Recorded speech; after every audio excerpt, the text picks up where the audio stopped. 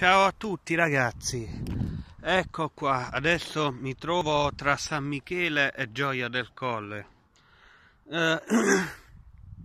A proposito, quest'anno insomma è un'annata molto drammatica per l'Italia, perché insomma l'Italia è attraversata da una grave fase di siccità totale.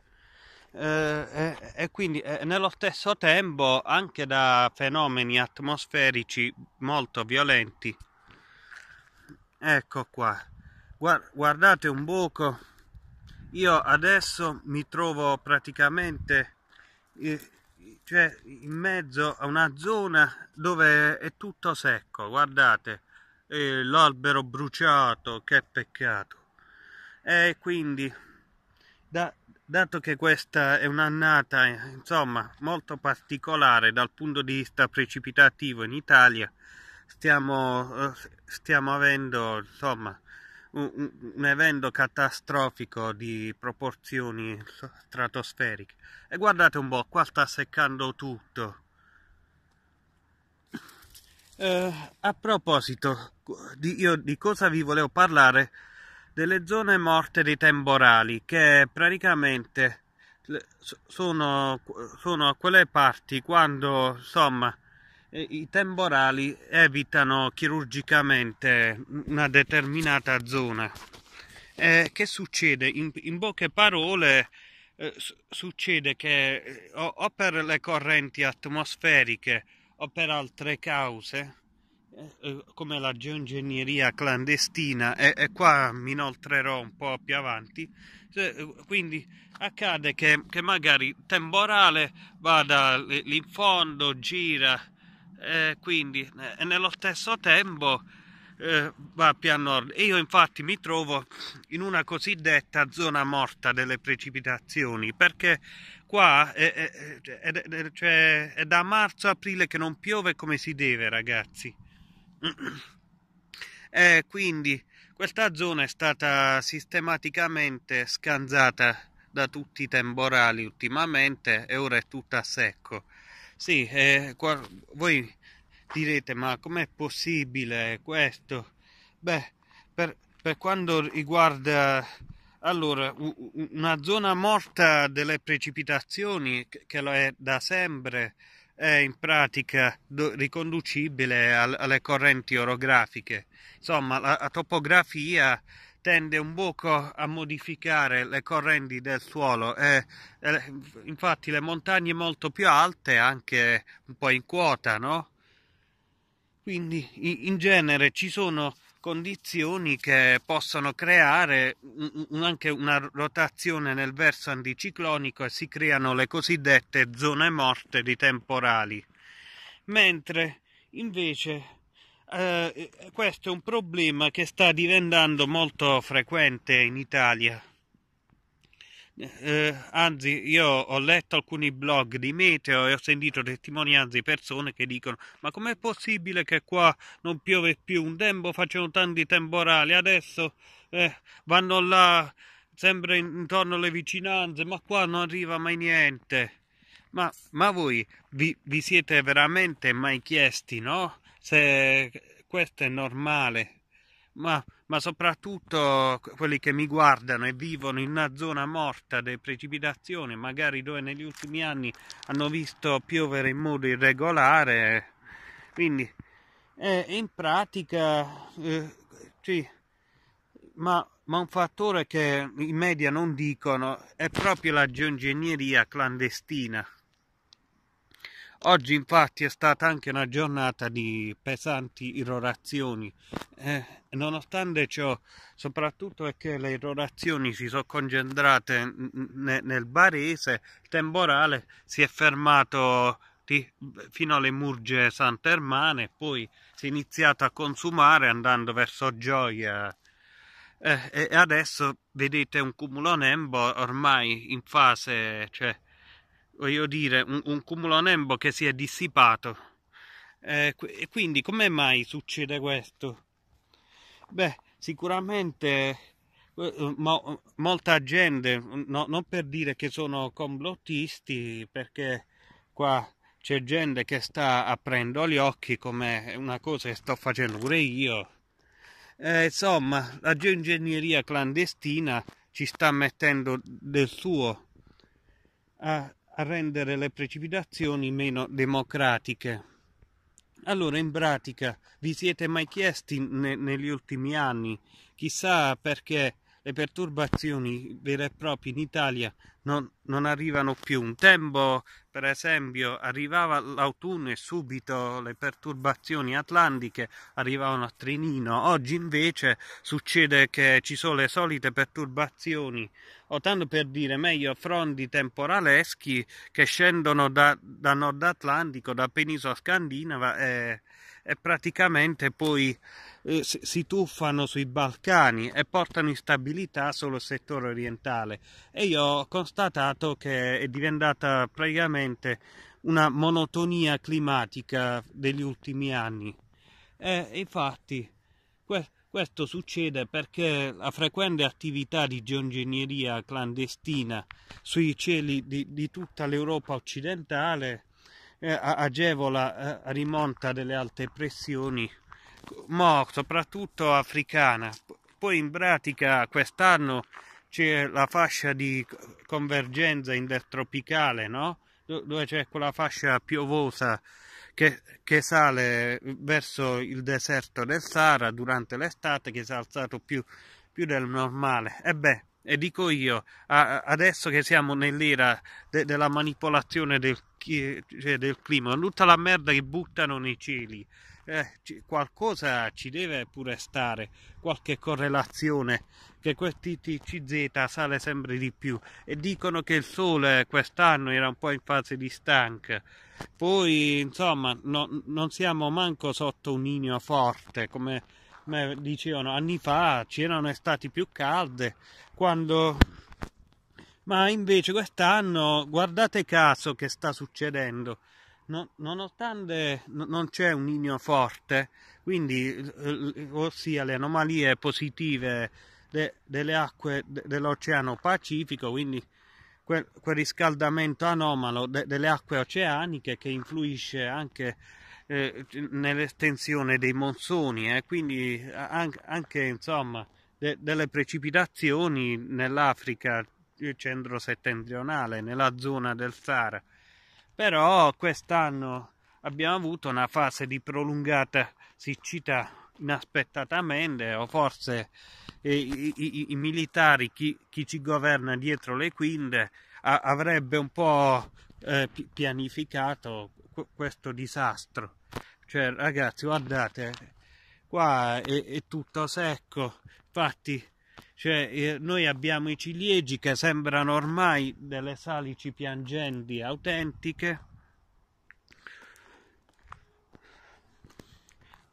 Poi insomma, nonostante qua ci sono sempre i bastardi che bruciano, danno fuoco, anziché comprarsi magari un tagliasiepi, no, devono dare fuoco, tanto è più economico, e distruggiamo ancora la terra.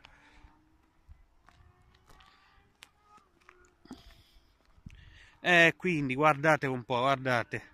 Poi la gente anche in civile. Premetto che anche la raccolta porta a porta ha fatto proprio un macello, guardate ragazzi, ha fatto un macello veramente assurdo. Adesso la gente va a buttare tutte discariche, rifiuti per terra, adesso vanno ad appartarsi nelle campagne, abbandonano tutte le schifezze, guardate qua.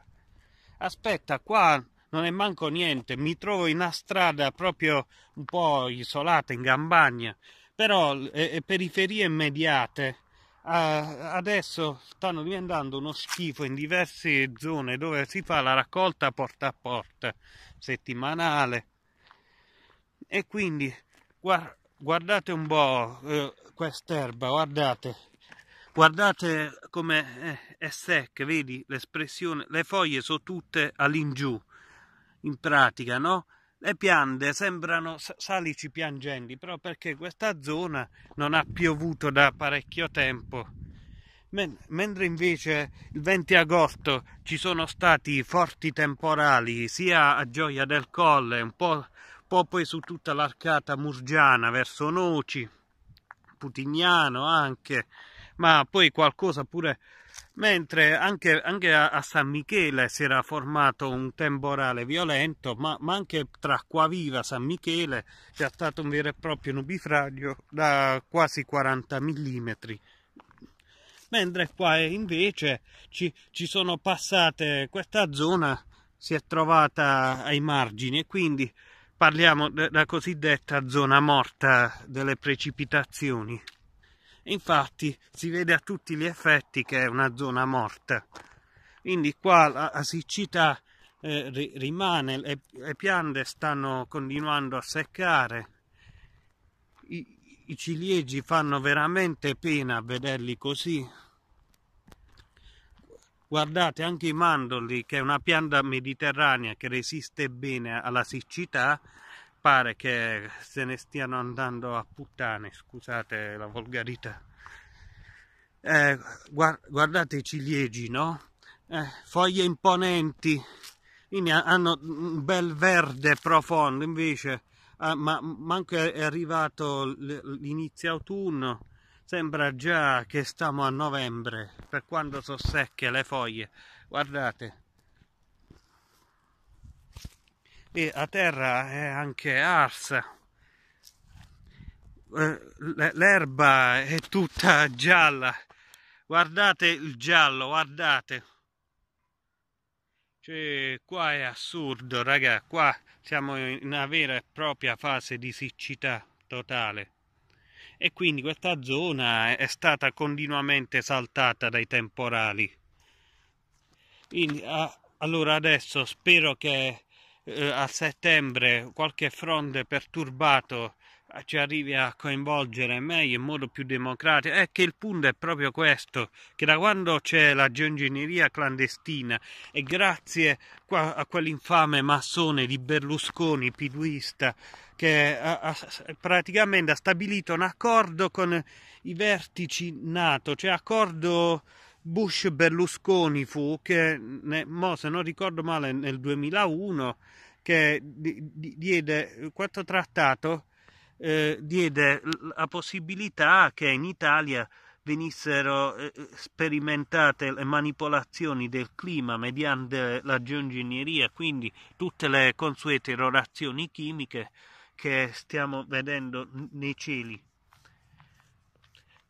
Sì, anche se alcuni fanno complottismo, i vaccini e malattie, sì, forse qualcuno esagera in questo senso, però sono davvero evidenti i segnali che il clima è manipolato. Quindi io trovo molto strano sentire quella gente che dice è la natura, è colpa della natura, sì. Perché ragazzi fanno le grandinate che ormai sono quasi arance al nord Italia, essendo sul 45esimo parallelo è normale, ditemi voi. Cioè, è normale che ora al nord Italia c'è sempre a volte siccità continua, a volte non piove manco per mesi. E questo può succedere anche in estate. Qua, mentre in estate qua siccità è un po' più normale, però quest'anno è troppo.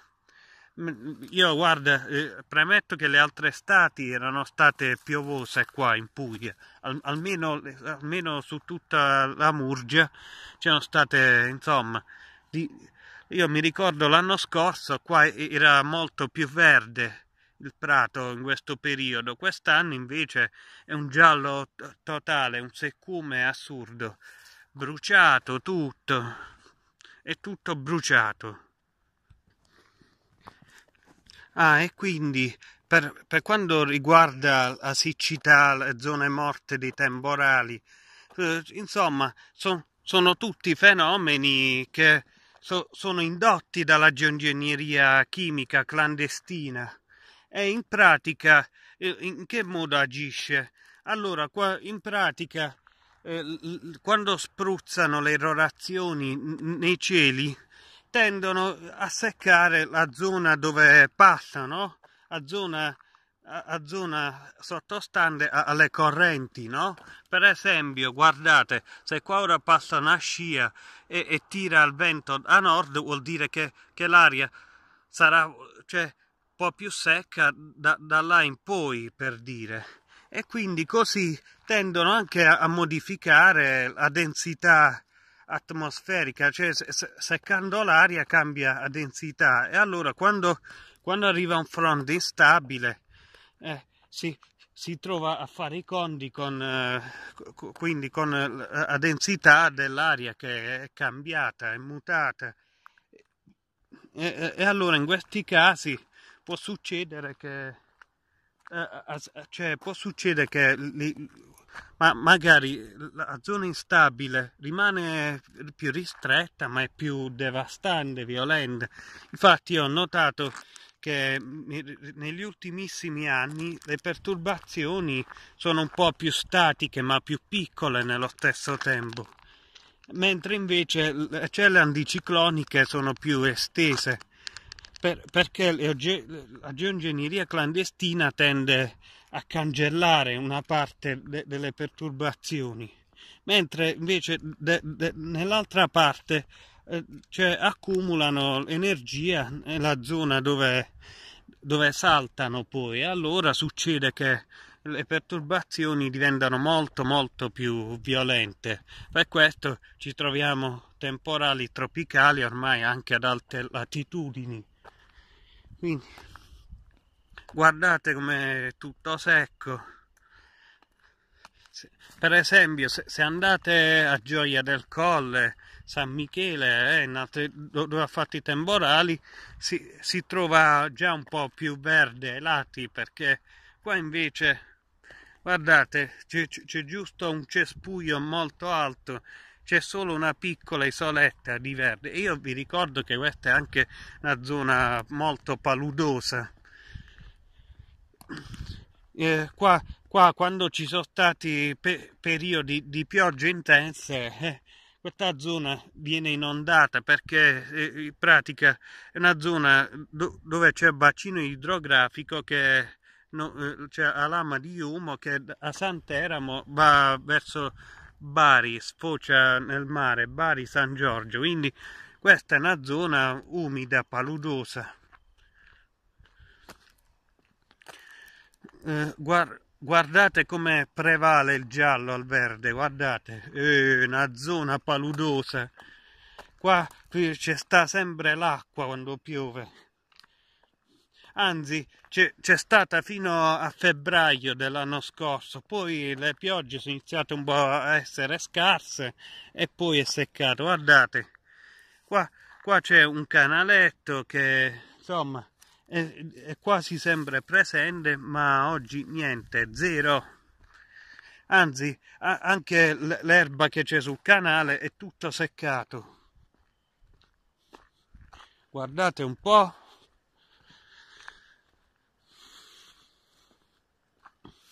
È finito tutto, eh. No, l'acqua ormai non c'è più. Che disastro, alla miseria. Ma porca miseria, che schifo. Seccato tutto. Speriamo che adesso metta a piovere, almeno arriva a settembre. Che qua siamo in una grave fase di siccità, piglia fuoco tutto, guardate. Tutto prende fuoco. Ma basta un grande pezzo di merda, butta una cica, non ci vuole niente che qua, se stai in un bosco, piglia fuoco tutto, perché qua è tutto secco. Quindi il bello è che la siccità è stata un po' ridimensionata, cioè qualche chilometro più là verso San Michele e allo stesso tempo qualche chilometro più verso Gioia. Però qua questa zona mi trovo dove è tra i massimi della siccità. Guardate qua, il canaletto è tutto prosciugato. Anzi addirittura ha preso fuoco, guardate come è seccato tutto, guardate, che desolazione, mamma mia. Ma guardate, va, tutto bruciato, seccato. Qua è praticamente da gennaio che non piove come si deve, questa zona. E manco hanno fatto acquazzoni temporali duraturi. Sì, semmai qua hanno fatto piovute da massimo 10 mm alla volta.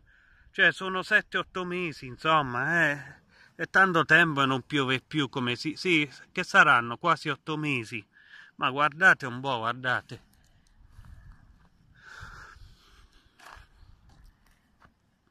Ah, ecco, vedi. Sì, quella è la zona industriale di San Michele, insomma, è tutto secco. Beh, io guarda, spero che voi possiate anche riflettere sul macello che stanno combinando con sta porcheria chimica. Dice, almeno i cellulari prendono meglio, almeno no, insomma. Beh, io guarda, spero che arrivi la pioggia, preghiamo affinché possa arrivare, perché qua se continua a non piovere per qualche altro mese, sarà giallo pure tutte le piante, tutto gialle saranno. Guardate, so- sono un verde sbiadito, pure gli alberi di fichi, pure piante mediterranee, quindi che sono abituate all'estate, perché insomma estati mediterranee siccitose equivale che a dire che non piove 2 o 3 mesi, ma non così tanto. Vabbè, io vi saluto, ciao.